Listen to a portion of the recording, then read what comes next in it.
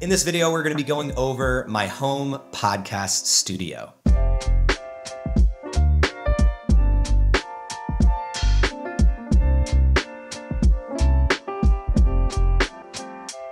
But before we get into it, I want to tell you that you do not need a home studio that has all the bells and whistles to start your own podcast. All you need is a phone and a lav mic. I would consider that tier 1 of podcasting. Tier 2 is what I'm going to go through here in a minute, where you might be using some headsets and a Zoom H6 or something like it. And then tier 3 is having a full-blown studio. So if you're considering having your first podcast, I want to make it very clear that you don't need all this to start recording with guests, start having conversations, and get your podcast off the ground. Back in April of 2019, which is exactly 4 years ago, I was using just my iPhone and a $30 lav mic off of Amazon. That got my podcast started. I also was using Anchor to then push that podcast out onto Apple and Spotify.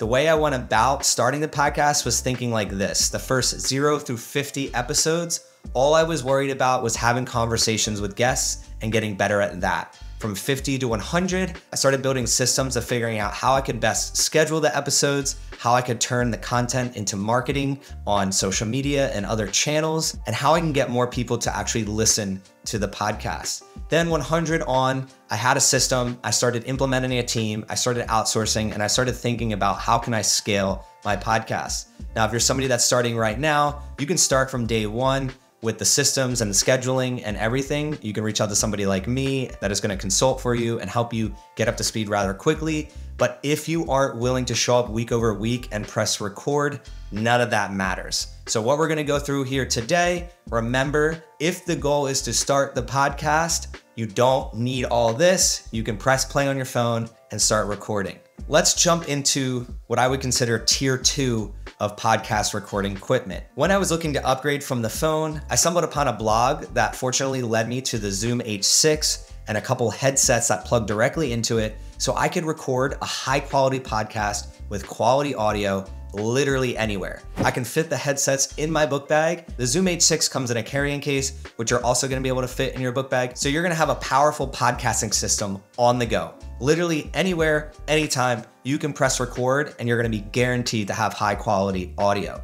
I've experienced this because I've gone on retreats, I've traveled, I've recorded podcasts literally in office spaces, on rooftops, in different areas that have a little bit of background noise. I've even done a podcast in a car. So with the Zoom H6, you're gonna get that high quality audio regardless of your surroundings. This piece of equipment is great for on the go and great for giving you that quality audio. But some of the things I saw that I wanted to get away from was because the headsets had the mics right here, it was going to block the person's face a little bit. It also didn't give us quality of a visual. I like the look of the mics a lot more than I do the headset mics. So if you're looking to upgrade to that better feeling, that better vibe, and you want to go from the headsets to a studio, here are some of the things that you're going to want to consider. Once you go from that tier 2 phase to that tier 3 phase, it's no longer just about necessarily the audio. You're going to be thinking about the cameras and the lighting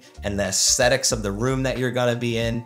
And this is something that I wasn't familiar with. So I had a bunch of entrepreneurial friends and design friends help me build out my first studio in my office. And then I had my man Scott right behind the camera here who helped me with this studio. In terms of the aesthetics, typically what I like to go for is a clean look. Some people like to go for different lighting where it's kind of darker and it has blues and reds and oranges. I'm the type of person that kind of likes bright white and welcoming and focuses more on the conversation rather than on anything that's going to be distracting. So if you're looking at my videos now, or if you've watched my podcast, you're going to see that the conversation is the main focal point. There's going to be some things in the background that give it that clean look where it doesn't look like I'm even in my house. So enough about the different tiers of podcasting. Let's just go into what do I have in my studio right now and some of the things that you should be considering if you were to build out your own studio. First things first, everybody wants to know what type of video equipment should I be using for my podcast.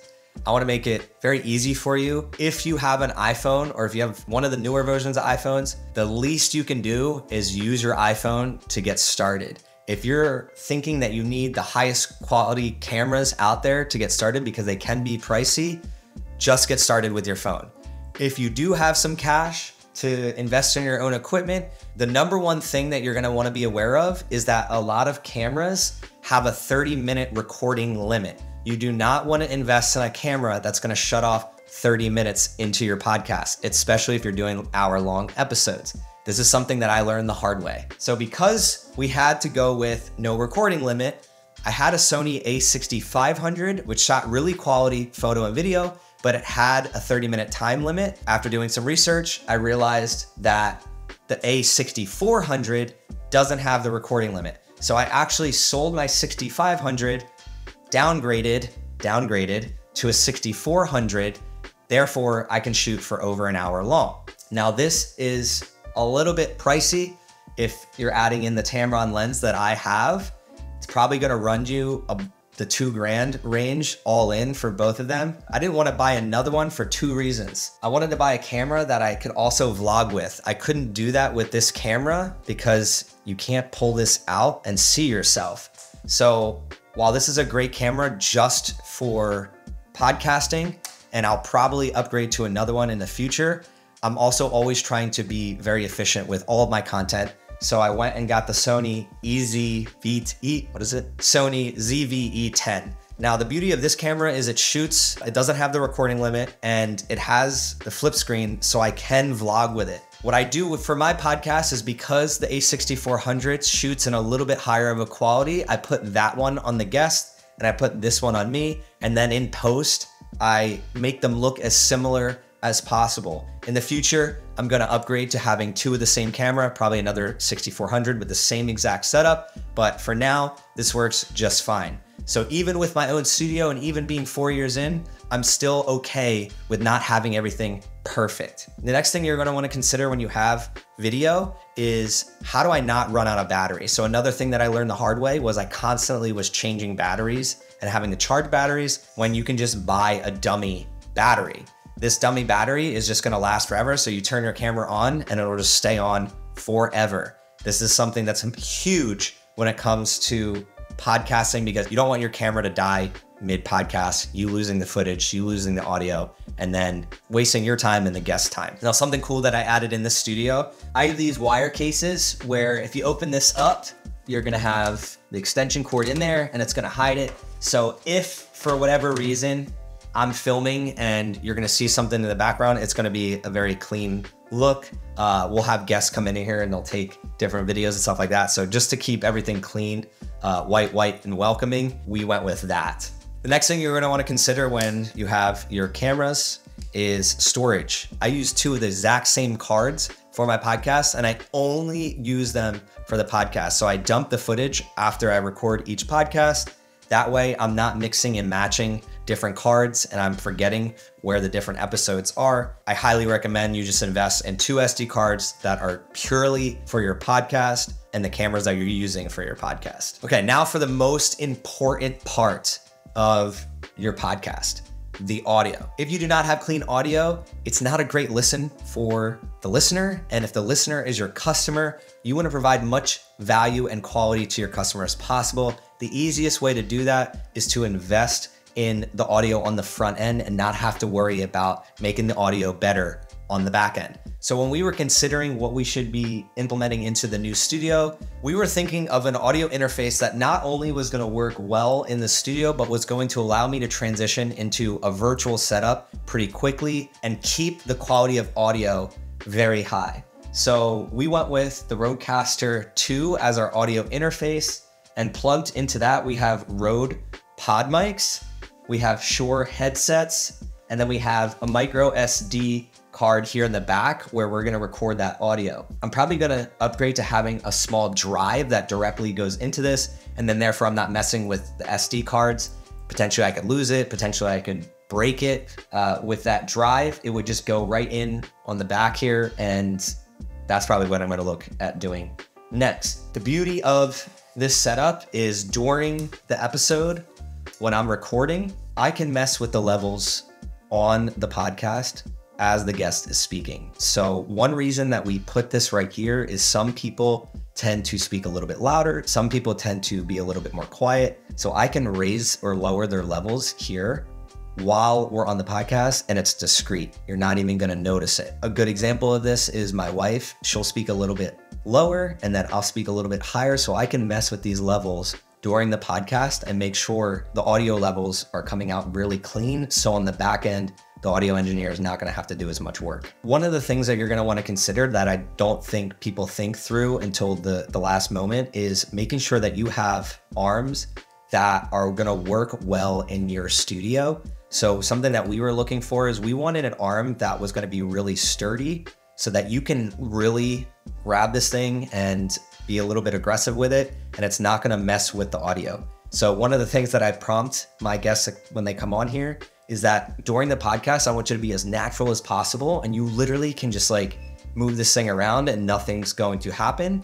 The only downside of that is if you are trying to move it, it is sturdy and you're gonna have to put some muscle into it. You might have some feedback here when you're recording the podcast. So make sure that if you get an arm that is sturdy, tell the guests to get that in a good position prior to the episode, and then they're gonna be able to really just be authentic with how they're speaking and moving. Another thing to consider when you're using mics like this and the cameras is you're gonna wanna make sure that you can see the person's face. So having the mic a little bit lower and having your seats a little bit lower so that you can see the person and when they're speaking, and that way your content is gonna be as quality as possible. So that's one of the reasons that I chose these swivel chairs, is because it's gonna have the person sit a little bit lower. It's gonna be comfortable for them for an hour long. It's gonna have great quality audio and video because you're gonna be able to see my mouth as it's talking, rather than if we were at a little bit higher up in a seat and the mics had to be like this. Another thing that a lot of people don't consider until the back part of setting up their studio is cord management. So the XLRs from this interface also need to connect to the other side and to that guest's mic. The standard XLRs are not long enough to go from here to there. You have to buy extension cables. The tricky part to this is sometimes they're 3-prong, sometimes they're 4-prong. So you're gonna wanna make sure that the XLR cables match up. So this one is 3-prong. When you get the extension cables, you're gonna wanna make sure that each end fits together.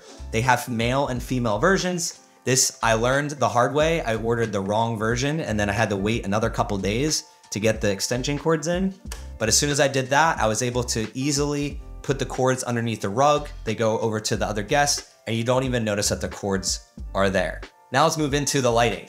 One thing that I wanted to make sure of is I didn't want to have the lighting in the way of the room, because I also work in here and I wanted to make it more of a homey feeling where there's not going to be things always in the way. In my last studio, I had so many lights around that you kind of felt like you were getting your photo taken at the mall, and I didn't like that. So that's why we went with a Varipole system where it's just going to act like a shower rod. For the lighting, we went with the Godox VL150, which unfortunately is discontinued now. So in my gym, I have a similar setup and we went with the Tamron, which is gonna be a similar version to this. We also went with a lantern light here just to make it a little bit more soft so that again, when you come in here, it feels very welcoming and you don't feel like the paparazzi is on you. With this lighting as well, just like I mentioned with the audio interface, you're gonna have to worry about cord management.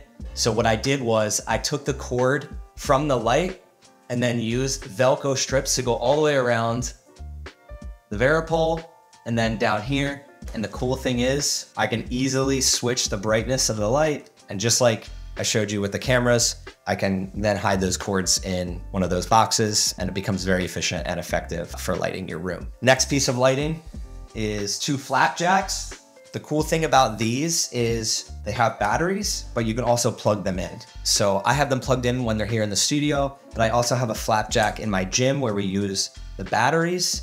The reason that we have these flapjacks is because we leave these blinds closed because we don't want the light variation from the sun to affect our video. So if you're going to be recording, I highly recommend getting something like this, because if you were to record, let's say at 2 p.m. and your podcast goes till 3:34, that lighting is gonna change from the sun, versus if you have this setup, the lighting doesn't change and it stays the same throughout the entire podcast. Now let's go into the accessories and the aesthetic of the podcast studio. As I mentioned before, I wanted it to be white and welcoming and keep it super clean. I kind of start from the outside in. What do we want to be shown in each of the videos? And then we're gonna build from there. Because I'm gonna be the person that's on every single episode, and I'm also gonna be doing solo episodes, I wanted to understand what did I want my side of the wall look like, and then that way we're gonna make the guest side look a little bit similar and it's gonna have a good flow. That's where Pinterest comes in, and I started looking up just like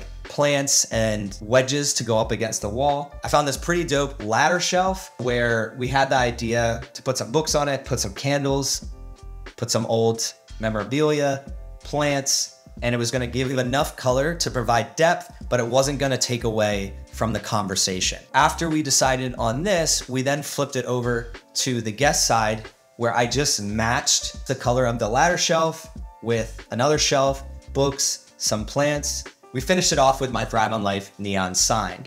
Now that we did the outside, let's work in. I wanted to get some stands that matched both the ladder shelf and the shelf for the guest. And I also wanted them to be functional. So another thing that you'll notice with anything that I work on, I try to make things as functional as possible. What I mean by function is behind here, we literally have outlets that are built into this little shelf here. So if the guest wants to charge their phone, if I need to charge the different lights that I'm using, it's all within one spot and like very clean and hidden. I picked this up from Scott. The one thing that you're probably not gonna think about is when people are grabbing this, that thing has a chance to tip over. So what we did was we actually put some sandbag weights underneath, shout out to Hyperwear, that are holding this. You don't have to get real weights to hold this. I would just recommend getting some sand or getting something that's heavy so that it doesn't tip over when your guest is pulling on the mic. Now let's move to right underneath my feet. We put a rug in here to dampen the sound and then also hide the cords. This is not something that I did in my other studios very well, was the cord management. The difference that I feel when I walk in here versus my other studios is 180 degrees. Being able to hide the cords and hide the clutter makes you feel at ease and is gonna help the conversation. So it's something that I highly recommend that you look into if you're gonna be building out your studio. The last thing that we're gonna go into is mobile setup. So when I was building out the studio, I thought through how do I utilize my seat as not only in person, but virtual as well. So for the mobile setup, I'm just gonna bring this in, and then I can easily put this mic here. First things first, you're gonna wanna make sure that your audio is connected to your laptop. So we have this USB-C going into the back of the audio interface. That's then gonna get plugged directly into my laptop. Now the mic is going to be hot on my laptop. Next thing you're gonna wanna do is if you're going virtual, your video is going to matter. So if you don't have a camera that can directly plug into your laptop and you can use this as the camera, so whether you're on Zoom or Zencaster, Riverside, you can use this camera that you were using for your studio as your virtual setup as well. If you don't have that, the workaround is plugging in 1080p or 4K camera that you can just have sit on the top of your laptop. Most laptops don't have quality video directly built into them, so getting an external is highly recommended. You're just gonna wanna make sure that when you do the virtual setup, that you've done a test podcast before so that you understand the different settings that you need to turn on either on your interface or with your cameras so that the audio and the video come through quality while you're doing that virtual setup. Another thing with virtual, you're gonna wanna understand what setup your guests have, because if their audio or their video is off, that's gonna mess up the entire podcast production. Because we wanted to be fluid with in-person and virtual setup, I needed to get a double level stand-up desk that has wheels. So I can wheel this in and out of my studio, and the double level is necessary because it allows my laptop to be here and then the camera to be on that next level. If you don't have the dual level setup, what you can do is single level stand-up desk and then just use your same tripods that you're using for in-person and put the tripod right behind the desk that your laptop is sitting on. That's the workaround, but fortunately we found this desk and it has been working perfectly for my virtual setup. And I almost don't notice a difference between my in-person and virtual because I'm using the same mic, I'm using the same camera, same flow. That has been a huge win for me because in the past, the difference between my virtual and in-person created friction and inhibited me from really thriving when it came to putting out virtual podcasts. I'm hoping this video brought you some clarity on whether you're trying to start your podcast or you're trying to get to the level of having your own studio. There's one thing I want you to remember from this. It's that you don't need a studio to start. I'd love to see more people starting podcasts. All you need is that phone and that lav mic.